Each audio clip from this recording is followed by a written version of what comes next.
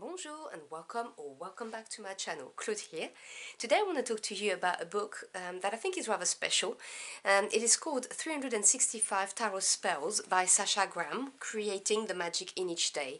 I have owned it for a year now. I got it in December last year, but I wanted to give you an honest review rather than just opening it and telling you, yeah, it's okay. I wanted to put it to the test before I reviewed it. So, yeah, I'm very excited about this and sharing it with you. So I'm going to start by showing it to you. It is big, as you can tell. It's a very thick book because there is literally a spell per day. And this is the back. So I'm going to read quickly the back for you. Enhance your personal power with a tarot spell for every day of the year. Discover the beautiful tapestry of magic and tarot, woven together to improve your life through daily spells. Tarot is the perfect magical tool, and 365 tarot spells provides everything you need to manifest your desires and make your soul's intention a reality.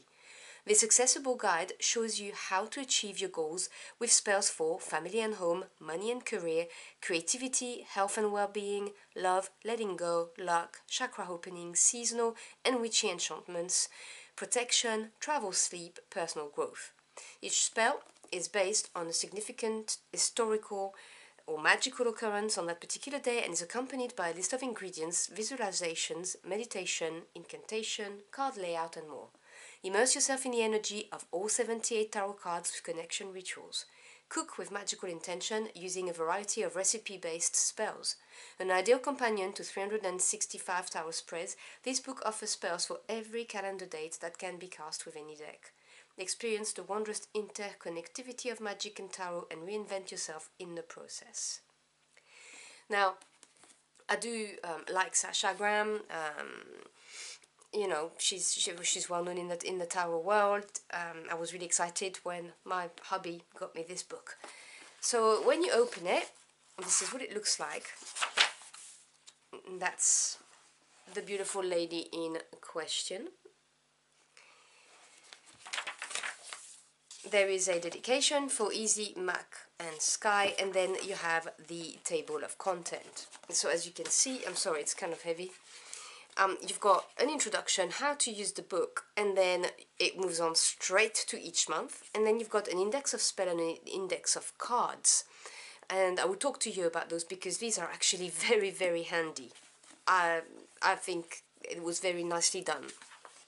So when you start here, basically, she explains to you in the introduction that this book is the result of her reading Janina Renee's tarot spells and the effect that it's had on her life and practice, just generally speaking.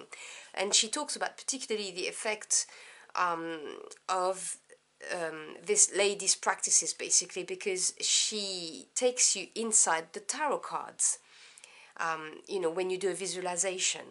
And she said that she brought the entire deck to life for her, and it was really transformative in her tarot practice. And that's what she wanted to share with us by making this book, writing this book, should I say. So she also goes into what magic is. So she says magic is based on a tapestry of interconnectivity between you and the natural world. I agree. And basically talks about, it's the law of attraction, really. It's number one, desire, or your thought, your idea. Then number two, feeling. So align yourself, visualize. And then number three, action, which is in this case the spell. And she talks about how we are all different human beings with a unique magical fingerprint. So, you know, some of us may be good at folk type of magic, you know, more natural magic, whilst others may be more into ceremonial magic. But she talks about how tarot is a perfect magical tool because it was created by the human consciousness. And she explained that you can get the cards and go through them as if they were a gate and move into an altered state where everything is possible. And she says that this is where true change occurs. And I agree with her. I really do.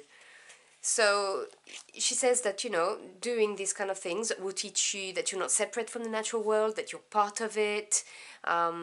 It's really, really interesting. And then she moves on to explain to you how to use the book. So obviously anyone can use the book. She runs you through choosing your deck, reading each spell all the way through, gathering all your tools, pick, choose and improvise. She makes a big point here that magic is an art form, not a science. So you can, swap ingredients if you don't have them, or if you have an affinity with something more specific, then by all means do. Create your sacred space, how to use magic responsibly, how to enter the card, become the figure on the card, and connection rituals. And then she moves on to all of the different spells. Now, I'm going to talk to you about the index first, and then I'll go back to that, because I thought that was very nicely done. So you've got two different types of indexes. You've got the index of spells here, and they are put together by topics. And this is done alphabetically. Okay, so astrological spells, banishing, and here you have all of them put on the side with the page number, so you can find it. So if you're looking for a love spell, love 381, and you can go to 381. So it's really nicely done. So I'm going to tell you all of the types you can have. So you've got astrological spells, banishing. You have career and work life, chakra opening, creativity, education, family, house and home. Finance and money matters, general, health, beauty and wellness. Justice, letting go, love. Luck be a lady, magical oils, moody spells, nature. Personal power, and there are plenty for that, which I love. Power planet spells, protection, recipe spells, seasonal. Sleepy spells, tarot cards, that's the 78 cards, because there is a connection ritual for every single one of them,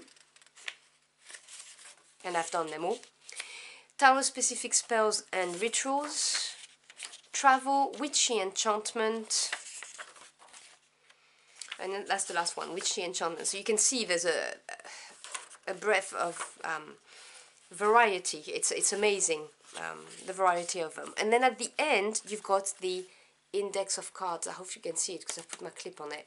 And so they are all listed with the pages where the cards are being used, whether it's a ritual to connect with the card or whether the card is actually actively used as part of the list of ingredients. So for the full, you've got all the pages, so you've got all of the major arcana, and then she moves on to obviously the minors, because she also uses the minors in the spells. So this is incredible. It's really, really nicely done, very easy to use. Yeah, I was very impressed by that. So let me show you a typical setup for the page. So let's go to the 1st of January, just because it's easy. So you will see the date on the top of the page, and then you will have the title, so the Fool's Fresh Start spell here. You'll have a list of ingredients at the top, always. Then on the left, you have a little bit about the day, what happened on January the 1st, for instance. On the side here, you have an incantation placed under the photo of the card, and here is what to do. And for this one, obviously, this is to do with the Fool, because it's a fresh start, but you also have to use the Death card and a white rose, and then she explains the method, the visualization, and the meditation. So it's the same format for every single spell, which I like, but obviously the spells differ. So I have marked some of them to show you. So let me see. Yes, so for instance, on March the 5th, she has the Justice card connection ritual. So if you want to connect with the Justice card, the major arcana, this is what it looks like. So she says, for instance, on this day in 1956, the Supreme Court upheld the ban on segregation in public schools, colleges and universities. This highest of US courts is a living reflection of the Justice card. Then you've got the card, the incantation, and then the actual visualization, how to connect with it and how to enter the card. Now, I'm not going to read it because obviously, if you want it, buy it. I mean, this is someone who's put a lot of time writing this book, so I don't think that'd be fair for me to read all of the spells out. But it's very, very nice. So that's one for the a major arcana, to show you an example. Another type of spells you have, for instance, is Banish Negativity spell, this one here. So for that you need the star card, you need a flat rock, you need a rusty nail and a hammer. Quite easy to get your hands on it. I've actually done it. I've followed the instructions and I have done it, and it worked for me. And it even tells you what to do with the ingredients once you're done with it, because sometimes people say, well, what do I do when I've done a spell? What do I do? How do I get rid of it? But it does explain that, so that's very nice. I wanted to show you another one. Let me find it. There you go. So for instance, for a minor arcana, 9 of Swords connection ritual. Now the 9 of Swords is a difficult energy, just generally speaking, so I thought that would be an interesting one to look at. And she says that the 9 of Swords was called the Lord of Despair and Cruelty by the magicians of the Golden Dawn, who assigned it the time period of June the 1st to the 10th, which is why she's put it on the 6th of June. And then she walks you into the card and explains it, gives you a different point of view, and helps you understand the energy of the 9 of Swords, which I thought was very interesting. And on the other side here, you've got to sell a house spell with the 10 of Pentacles, some mint essential oil, distilled water, spray bottle, and vanilla extract. It worked. I sold my house last year. I sold it for the asking price, and I did do it. I'm not gonna lie. Now, some people who are skeptical will say, well, it's got nothing to do with it. You just presented your house well. Whatever.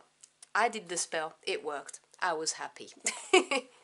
So yeah, you do have a variety of spells, which is what I'm trying to show you. You know, selling a house, banishing negativity, minor arcana rituals. You've got the 8 of Pentacles connection rituals here, major arcana as well. This one was interesting. On the 29th of August, that was the lampadomancy, which is divining with a lamp, you know, an oil lamp. Now, I'd never tried that before, and I did try it, and that was really interesting. I really enjoyed it. I didn't know it was a divination method, so this book, you know, kind of taught me a few things as well, that things that I didn't know, and I really enjoyed that. That's why I've cornered it, because I wanted to mention it to you. So yeah, I really love this book in a nutshell, and particularly for the rituals with the tarot cards, as in connecting with the tarot cards. If you are struggling with some of your tarot cards and you don't get their energies, or you just don't like them because you feel they're negative energies, I strongly suggest doing the connection rituals. I'm trying to find the page, hold on a second, that she does for the tarot, because it's really it's really nice. It gets you to understand the energy of the card, and the fact that she's got one for every single one of them, even if you don't craft, is what I'm trying to say, even if you're not into, you know, gathering ingredients and actually casting a spell, the knowledge you're gonna gain from your deck by doing that is unreal.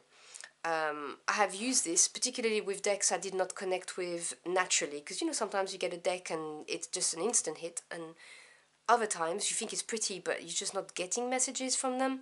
If that's the case, going through that, the connection rituals with each card, or if you're struggling with a particular card's energy, this really works. It's this kind of visualization and getting inside the card and meditating.